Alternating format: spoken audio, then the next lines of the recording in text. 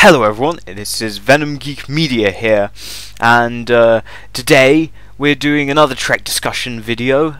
This time it's going to be a little bit different. It's going to be a little more fun, a little lighter, a little bit more loosey-goosey, you know. We're going to talk about uniforms. Now, you're all probably rolling your eyes thinking, oh, here comes another guy talking about uniforms. I mean, Law did a series on uniforms, Triangulum's done a uniform series. It's like, no, I'm not doing something like that. Okay, those are boring. Yeah, we all know what the uniforms look like, and frankly, all those series do is just describe them. I'm not here to describe the uniforms. We're all big enough nerds, we all know what they look like. I'm here to criticize and make fun of them.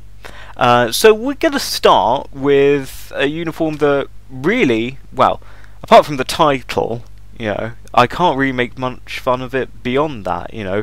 Coast Guard in space. That's all I can. That's the only real joke I've got to it.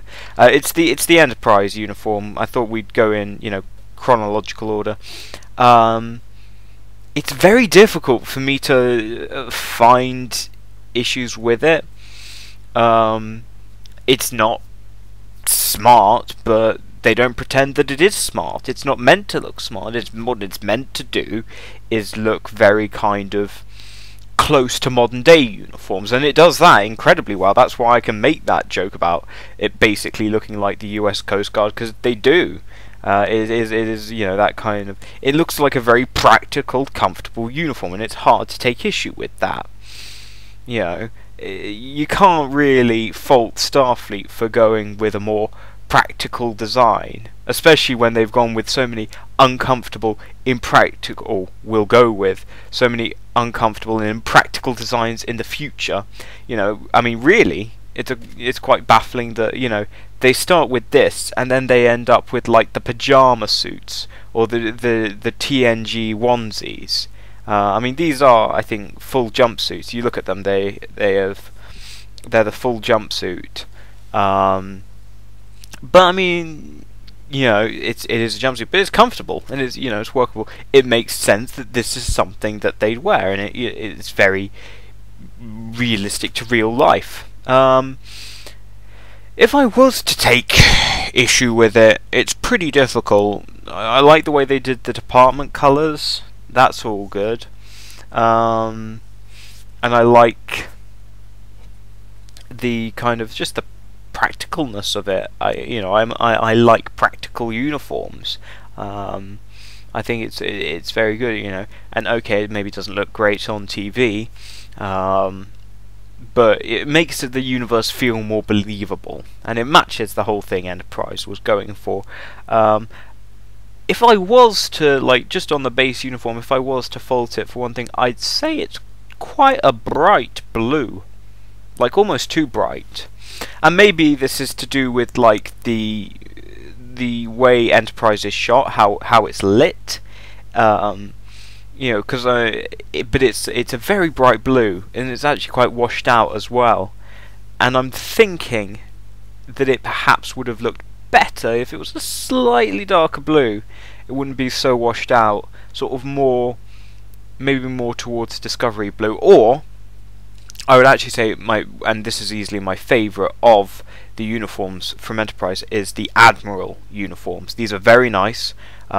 These are really good, and again have a really good comparison, or are very similar to the naval uniforms of today in terms of officers, particularly you know, flag officers, in that they have a tie and shirt on the underneath, which is, I believe, what naval number 2 uniforms are. It may be different in between like the American Navy and the British Navy, but as far as I'm aware, that's the number 2 uniform, which is a shirt and tie, which is, you know, very smart and very business-like, and has actually been the way for about 100 years at this point, for officers. But the actual coat that the Admiral wears on top of it is also very nice. It's a very nice dark blue, and I think that looks great. I think it works much better than the bright blue that the rest of Enterprise gets. So really, I mean, that to me is a really nice uniform, and again, it strikes a good balance. I also really like the use of the, I want to say, sort of pink or purple. I think it's purple to designate on the shoulder, to designate them as an admiral. Purple with white piping. That's very smart. But yeah, I mean, it's a nice uniform. It's very good. It's very hard to make fun of. They also have their away team dress, which I really like. I just like having an away team uniform, that is for different environments, different planets. Not that just putting on a different jacket would help you cope with the variety of challenges alien planets pose, even if they're only slightly different from Earth. If they have like slightly stronger gravity, then you'll probably collapse you'll probably fall down much easier, probably break a bone. If they have less oxygen, but that's me just looking into it too much. Suspend your disbelief. And it's a good jacket. It's nice. Again, I'm not sure about that washed out blue. It almost comes off as a pale purple at that point. So and maybe it's to do with how Enterprise was lit as a show, but it doesn't always a kind of purpley grey. Another element of the Enterprise uniform that I quite like is the baseball cap that they all wear on occasion. And again, I like it. Again, it pertains very well to modern militaries, and it also reinforces that this whole thing, like what the NX-01 is meant to be. That it's meant to be this big scientific mission.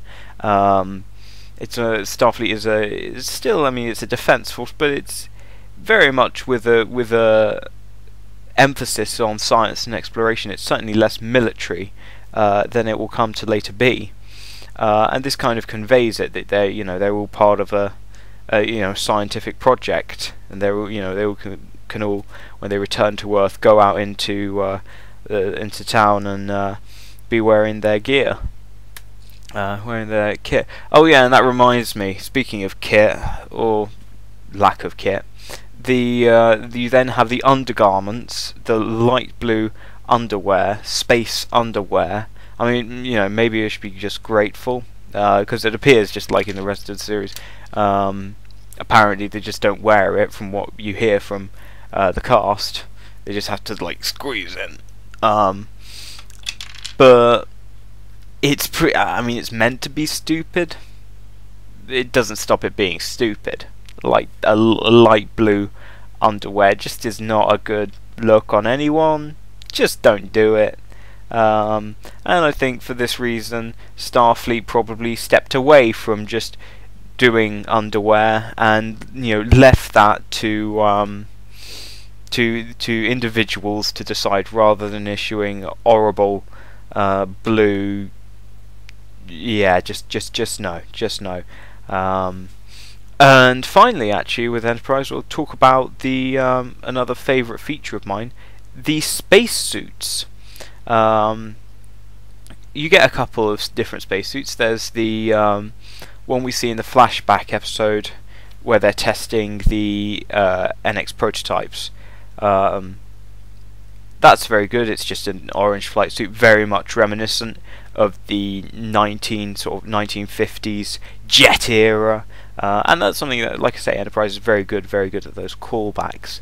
But then you actually get to the NX era spacesuit, and I loved this spacesuit. It manages to look, advanced, but also very primitive. I'm really getting a sort of an old deep sea diver vibe off it, more than anything else. Like one of those big diving helmets that they used to wear. It very much is reminiscent of that in a really good way, in that this does feel like the first stage in that technology, and things will get more advanced as they go on. Although the thing is, actually, and this is a sort of separate issue, is that spacesuits in Star Trek don't seem to advance that much.